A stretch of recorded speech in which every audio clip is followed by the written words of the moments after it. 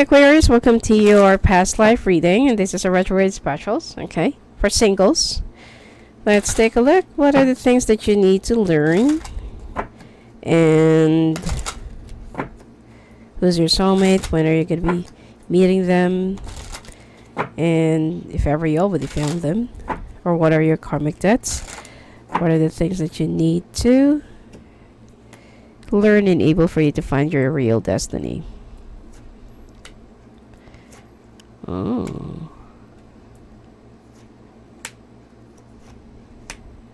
Some Aquarius have some issues being a mother, or they are more into their mothers. They're more close. And I feel like you're also... Oh, you have background in being a Greek Roman. Let's take a look at your love life. What really happened?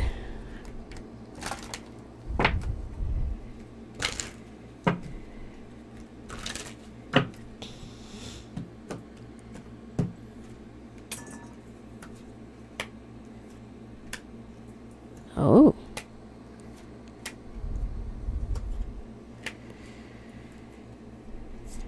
I'll be pulling out more clarification cards about your real soulmate. Because it seems like this is somebody that you were once engaged, got married to, or want to marry.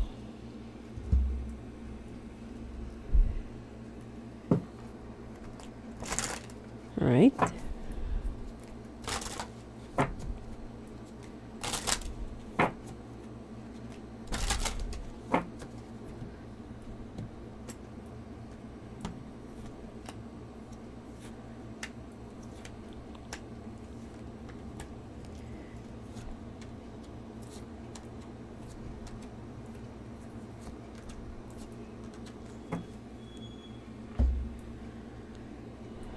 Alright, so right now...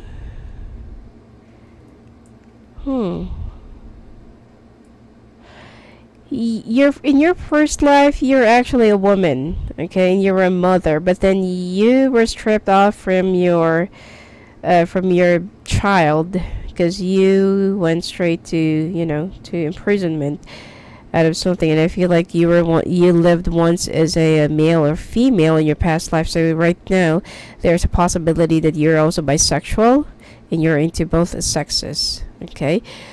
And I feel like you've already ascended, but then you were sent back here on earth for a reason and for you to lead. And you left a particular situation in the past because you can't really handle, okay, the situation, especially that you've gone through such poverty and you have so much fears, okay? You've lived in so much phobia, and you also have a very fragile health. You were once a Greek romance, so you're also crazy about Greek mythology, and whatever that's been happening in your life right now, it's all written in the stars, okay? Now, okay, ships. It looks like your soulmate is a water sign, and this is the reason why. Okay, you also have talent in music and arts. You've died in transportation. You're very close to nature, or you love being out there in the nature, and you also have talent in writing. I feel like you love keeping a diary. Okay, you love writing your own journal, and someday you can also see. You may also write. You may also share that to, you know, to other people, or write a book altogether. Now, you were it's like you were separated or segregated from your own child, because whatever you have gone through in the past, it is highly forbidden, okay? I feel like you carried your baby out of wedlock, and wherever country you came from in the past, it is highly forbidden, okay? I feel like it's more of a religion based. So you were punished because you've had a baby out of your, well, whether you're not yet married or with somebody that you're not yet married or not your husband. So you were punished, and then You never really took care of your, of your children, or you never took care of your child or your baby, because the government or the police have already sent it out for an orphanage, and somebody have already, took care of it. So you never get the chance to see your child. And every time that there is a very difficult situation, you always escape. Okay, because you have escaped from your poverty. You have tried to escape from a very difficult situation in the past, and you have lived in so much fear because you are so afraid that what if you get caught again. And because of that, you did not have a very, good health. And you have a fear in big body of water. Okay, it's like you hate going out in the sea or cruise ships, or being, well, crossing the sea as well, or even boating. And your love life right now is being affected because of your historical pattern of your past life, and you have talent in music and arts. You love playing guitar and other musical instruments. You died during the transportation or during your one of your journeys. You love being close to animals, or you love a very simple kind of living, or you once dreamed of being in a farm, because you were once in the barn, or working in the barn before, and you've dreamt of having one for yourself. So I feel like you're one of those workers, in a farm, and you have talent in writing. It's like you have a lot of life experiences. You have rich imagination and creativity, but you just want to keep it to yourself. And you need to be a little bit more optimistic or positive in your romantic life. Keep an open mind. The one that you really want to marry, or the one that you were once engaged or married to, is actually the right one for you. Okay, you've already met your soulmate. This is somebody that you once had a very like a very strong feelings for, and somebody that you still long, or somebody that you've been longing. And when you called out your soulmate, it's like you're very thankful that the universe just dropped them in your lap, and you finally have them. But then there are some inevitable circumstances in life that you cannot really control. So there are some sort of a separation that already happened, but this person lives in another place or another city, and there are some red flags because you're a little bit paranoid. Okay, you do have some big trust issues, but you need to ask for some help of your friends to get to know the truth, and you need to let go of the control issues.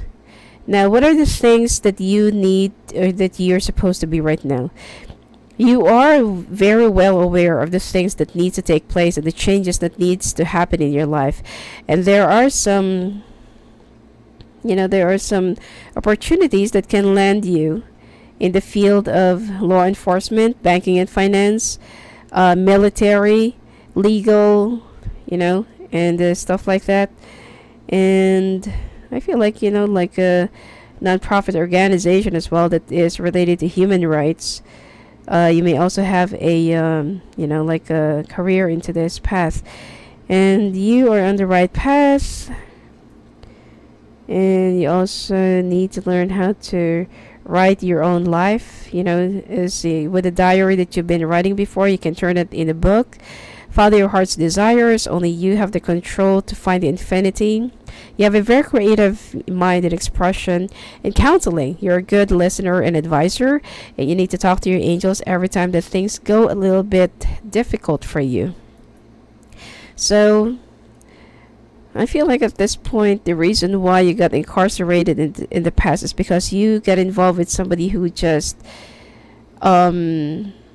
it's like you fell in love with that person and hope that things will, pan out the way how you really wanted it to be. But then that person just took off and ran away, and now you were caught in that kind of difficult situation, and you blamed that person, okay, for being in that imprisonment, okay, and that person never really showed up until that right after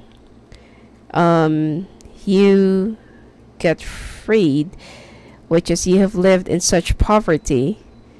You tried to escape from it, but then you were caught up in a very bad health, so you died with such a broken heart and such disappointments in life. And you tried to put the blame onto others, which is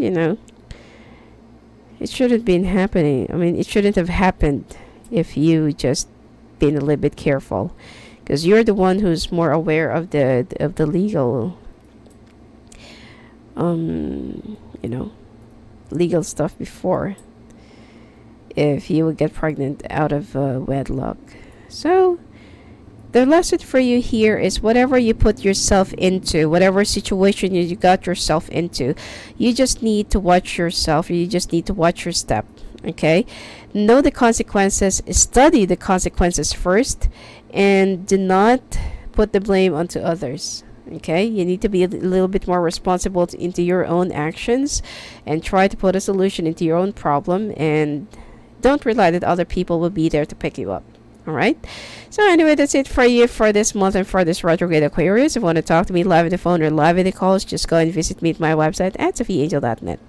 Blessings to you.